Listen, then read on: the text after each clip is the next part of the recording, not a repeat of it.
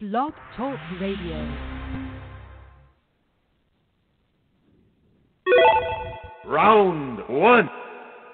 Fight, fight, fight, fight, fight.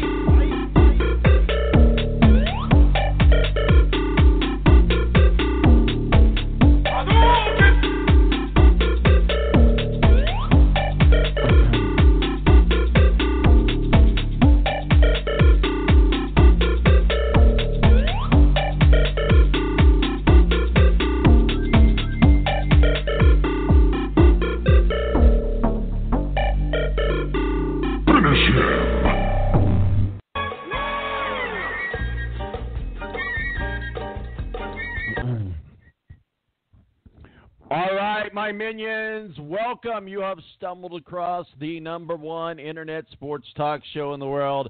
My name is Tom-Marquis, El Presidente, and you will pay homage to me for the next 2 hours because I am on loan from God to bring you the best knowledge in sports there is. 917-889-8516 is our digits. Our executive producer, Rick-Riggin, is standing by in the Balance War Room. Today's special, the Field of 33. I tell you what, it's been exciting. We teamed up with Speedway Digest out at the Indianaoplis Motor Speedway, and we have been out there all month long. And it has been exciting. Now, also, Matthew Embry hung out with me on Bump Day out at the Indianaoplis Motor Speedway. And so we saw a lot of things, a lot of drama going on today. Myself, our official IndyCar contributor, Matthew Embry from Popular Open Wheel Now, will join us, as well as Tyson Lautenschlager, our favorite Canadian from OnPitRoad.com. We're going to break down all 33 cars. Got a lot of special stuff on tap for you. We do this every year on the day before the 500. 33 cars. That's our special today. My name is Tom-Marquis, El Presidente. Stick around. It's about to get good right here on the Balance Radio Network. Tonight, I just want to take you away. Blow your hands up in the sky. Let's set this party alright.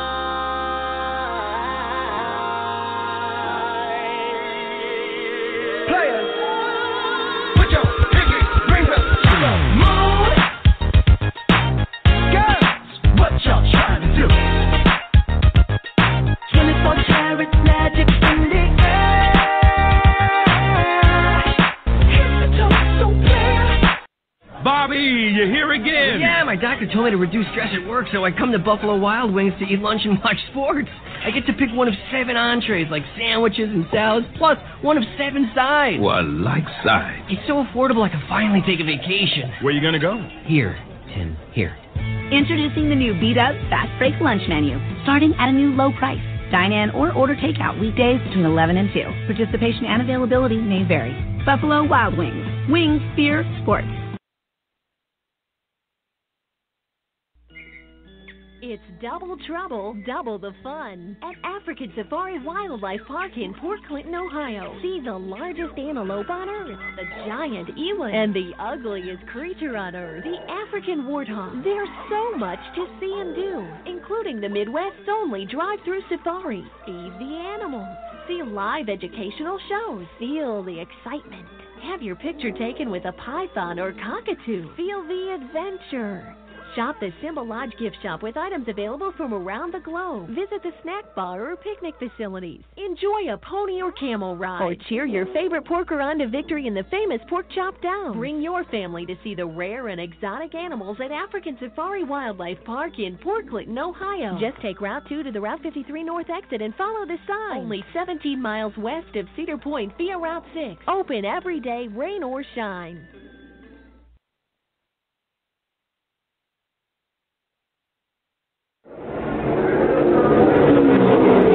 They wrote auto racing history. Andy Granatelli's STP racing team wins the sport's 2 biggest events in a single season. First, Richard Petty takes the Daytona 500, NASCAR's premier stock car race. Then Gordon Johncock wins the granddaddy of them all, USAC's Indy 500.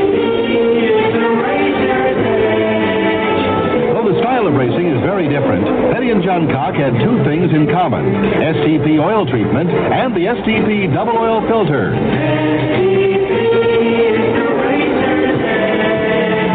Both men gave their engine the edge against friction and wear with STP oil treatment, and both got filter-in-a-filter protection against sludge and abrasives with the STP double oil filter.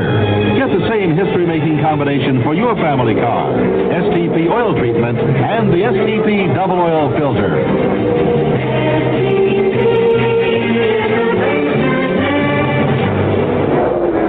As soon as we cut away, AJ.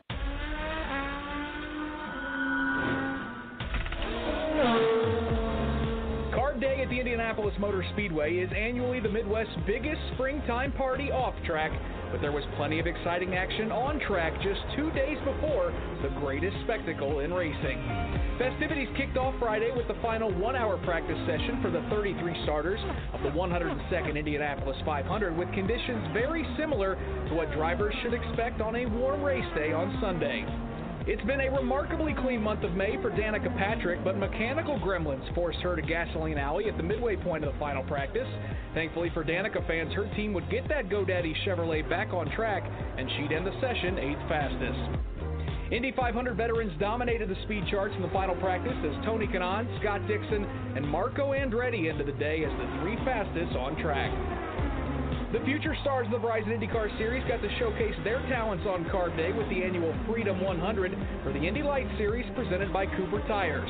In one of the most competitive races in Lights history, the record for lead changes was shattered as drivers like Dalton Kellett, Pato O'Ward, Santi Urrutia, and Colton Herta set the new mark at 20 lead changes in the 40-lap race. In the end, second-generation driver Colton Herta was able to fend off a great challenge by teammate Pato O'Ward, scoring the victory by half a car to pick up the win in the Freedom 100 and take over the points lead in Indy Lights.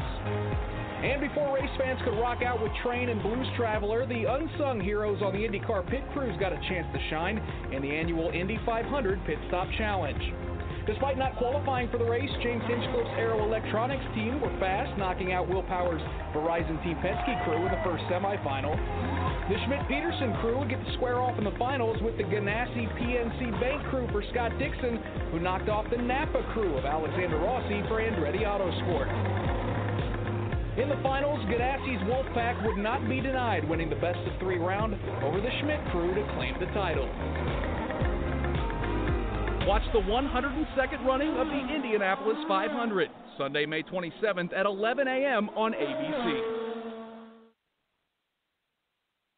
Give me fuel, give me fire, give me that which I desire. Ooh.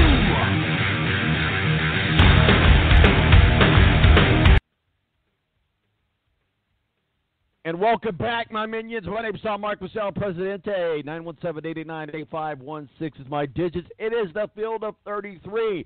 Joining us now is Matthew Embry of Popular Open Wheel Now and Tyson Lautenschlager of OnPitRoad.com. How you doing, Matthew? Good stuff. We should mention, in addition to all the stuff on television, the local affiliate 1070 of the Fan today will have a marathon of Indy 560. They'll have highlights of several prominent Indy 500s over an hour, plus commentary from Donald Davidson. And then, of course, their coverage gets underway at 5 a.m. and will run all the way through the end of the race, plus a 2-hour post-race show. So a lot of stuff going on, not just on the old tube, but on the radio as well. And what an interesting race and a lot to look forward to. And like I said, first of all, I got to say, I feel bad for Ty. I mean, his buddy Hinch is going to be in the show this year, but I tell you what, it's been a very weird month and very interesting scenarios playing into this race. The way it's going, Tom, the way this month is, I spell an upset. Well, absolutely. It's going to be very exciting. Joining us also is Tyson Lautenschlager of OnPitRoad.com, giving us a call today and helping us break down the field of 33. Tyson, how are you, sir? I'm doing well. As Matt said, we are missing one Canadian in the Indy 500 field this year, but it's race weekend, so it's always a good weekend. We're going to get into that here in just a moment, but I wanted to make sure that I'm always been a fan of James Hinchcliffe, and he's always held himself with great class, certainly as all Canadians do. But the fact is, he's one of the fan favorites, and honestly, we got the tale of two cities here. One part of us, we always love a good bump day. I mean, we haven't had one in years. And I don't know that anybody, and I don't mean this bad against Pippa Mann, but I don't think anybody really expected Pippa Mann to get into it, so it wasn't really a big shocker. The shocker came when James Hinchcliffe, mechanical problems, things happen. That's Indy. Indy shows favorites to no one. Just was not able to get into the race. Now, they could have moved him into the other car of Schmidt Motorsports. They could have done that. They could have made the business decision to do that. Sponsors trump all. But, you know, at the end of the day, they didn't do that. And James Hinchcliffe, you may have seen his tweet and his Instagram and his post saying, you know, hey, it just wasn't our day. We didn't get the job done, and I'm going to support my team. So hats off to James Hinchcliffe. Did it in a great, great way. Real quickly, guys, as you know, the Indianapolis 500 is a tradition. It is something that if you're not a race fan, you can still enjoy the Indianapolis 500. I was out at Carb Day yesterday. A big party scene. Everybody, I can't tell you how many times people said, "Oh, I'm just here for the party." You know, and quote of the day was beer and titties.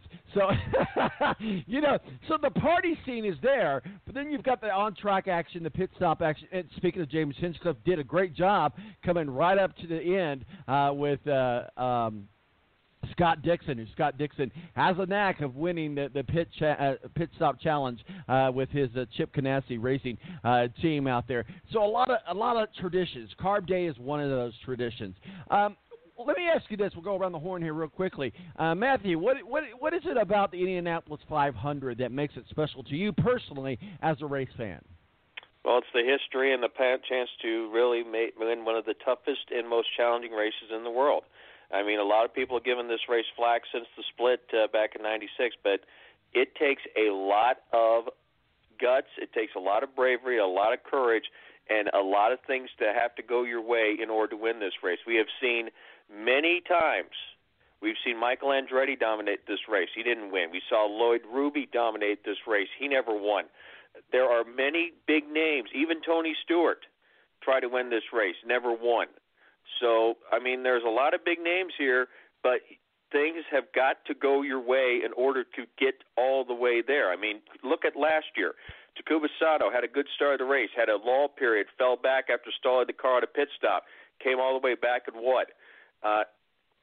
It's going to be very interesting to see how things play out this time around. But like I said, Lady Luck plays a big deal, and if you don't have the luck and the breaks fall your way tomorrow, you're going to have a very tough time. Because remember, this car, even though people say that things haven't changed, it could be a lot tougher to gain positions.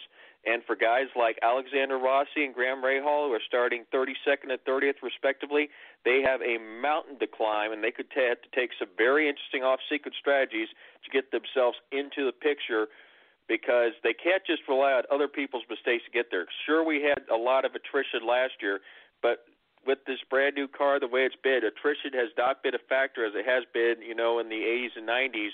You've got to make it on your own, and I think ultimately for those guys, they're going to have to do some interesting strategies to get themselves into the picture for what's been surprising positions, especially for Rossi, the guy that just 2 years ago won this race.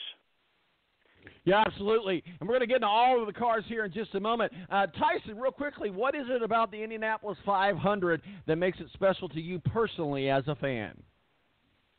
Well, I think kind of like Matt said, it is the history. This is the biggest race of the year, you know, across all motorsports, in my opinion.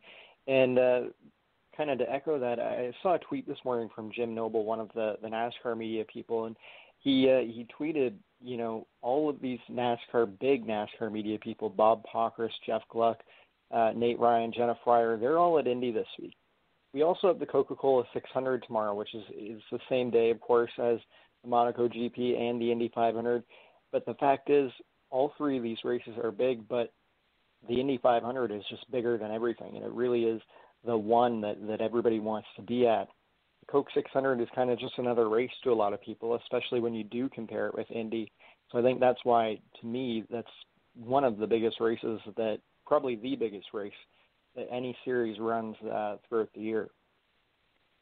Yeah, absolutely. And, you know, me personally,